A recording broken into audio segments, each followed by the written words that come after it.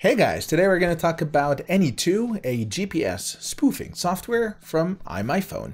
Let's find out more. And thanks to iMyFone for sponsoring this video. Essentially, what software like AnyTo lets you to do is to spoof your GPS location or to change your phone's GPS location to appear that you are somewhere else than where you actually are. Now, there's plenty of reasons why you might want to do that, be it to access geo-restricted content or for dating apps, for example, or to access geo-specific services on certain games. Regardless of why you may use software like this, do make sure to read the terms and conditions of whatever you're using to make sure you're not breaking any rules. Now let's jump into the software to show you how it works, and this works on Android and iOS, and with iOS you do not need to jailbreak your iPhone, and you also don't need to install anything on your phone, but rather on your computer, whether it's a PC or a Mac. The first time you connect your phone, you need to use a USB cable for that first connection, but then afterwards you can simply connect via Wi-Fi as long as your computer and your phone are on the same Wi-Fi network. Now, as you can see, I placed myself in Central Park.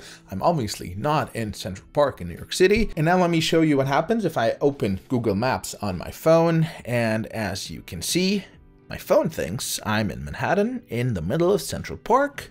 Obviously, I'm not. Now, let's say we want to teleport to London. Let's type in London over here.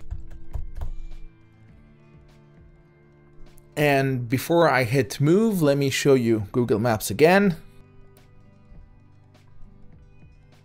And just like that, we are now in London. Now, in addition to simply jumping to different locations, there's a bunch of other things you can do with the software. Let's go back to Central Park. This, what I showed you, was teleport mode, but you can also click over here to go to jump teleport mode. And what this lets you do, select multiple places on the map, and you can zoom out and select wherever you want to go. And then at predefined intervals, just jump from location to location. You can also set it to auto jump after a cooldown period, which is sometimes necessary by games like Pokemon Go. And then you have the cooldown timer set at 15 minutes over here. When you click move, you can see the timer is gonna run down, and whenever the cooldown timer is done, it's gonna jump to the next location. The other option is this over here, which is 2-spot mode, and this lets you go from one location to the other, simulating actually traveling there. So if we click that and click somewhere on the map, let me zoom in so you can see the streets. You can select or customize how fast you'd like to move by using the slider over here, ranging from walking all the way to driving.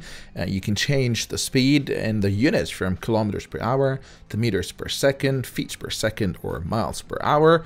Let's say we do that, and you can hit realistic mode, and with realistic mode, what it's going to do is it's going to slightly vary the speed at which you are driving or walking or whatnot to make it more realistic rather than go at a constant speed. Now look what happens when we click move. It's going to plan the route, and it's going to start moving to your destination. Now, if I show you what's happening on Google Maps, you can see that you're actually driving down West 64th Street in this case, going to your destination. And then the fourth option is multi-spot mode, and this lets you select multiple spots. And again, you can select the speed at which you want to travel.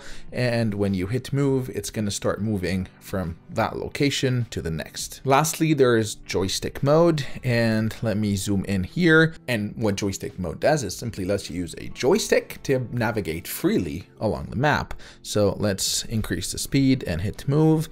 And as you can see, you can control the joystick either on the keyboard or using the joystick pad on the screen, and navigate freely on the map whichever way you want. Lastly, the last one over here shows you the history of all the locations you went to or the spots you moved across, which you can favorite or press here to go to that particular location from your history. And when you're done, if you want to just reset your location to wherever you actually are, you can click over here to reset your location. It's going to get your actual location and reset it. You might need to restart your phone so that that kicks in. That's all for me. Thanks for watching. And as always, if you liked the video, please hit the like button and consider subscribing to my channel, as this encourages me to continue producing content.